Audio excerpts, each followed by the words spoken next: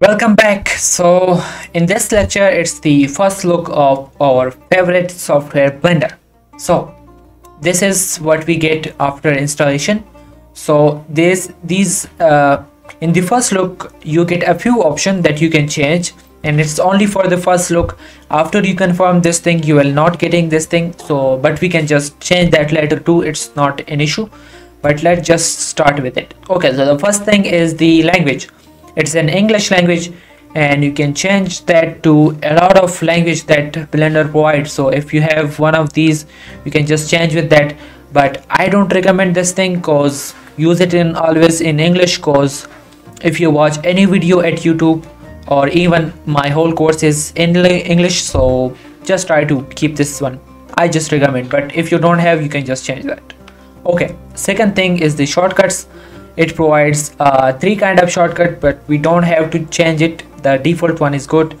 The next one is that with which click you can select things. So it's with the left click, but if you are not comfortable with this one, I'm not sure that anyone would do that, but if still you want, you can just change that.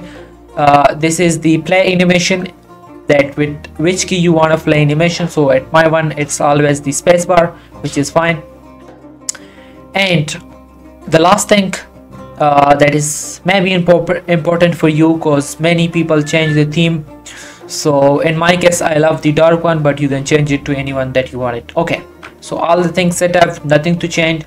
You can just click on next, or anywhere around except for these links you can just click on and it will disappear. Just click on next. Okay, with the next you will get all these setups. It's the new file. So with the new file, what you actually want it, what you are going to do actually with it. So in my case, it's the general, but if you want to do 2D animation, sculpting, VFX, video editing, so it's like it's provide directly that menu, so you can actually work easily with these things if you want to do any of these. But always I do the general, because later on we can change it easily. So click on that. Or it provides getting started, like manual, website, credits, and all these links. If you are interested in that, you can just click on that, but just click on general or any around here and it will disappear. So general, and here we have our Blender software.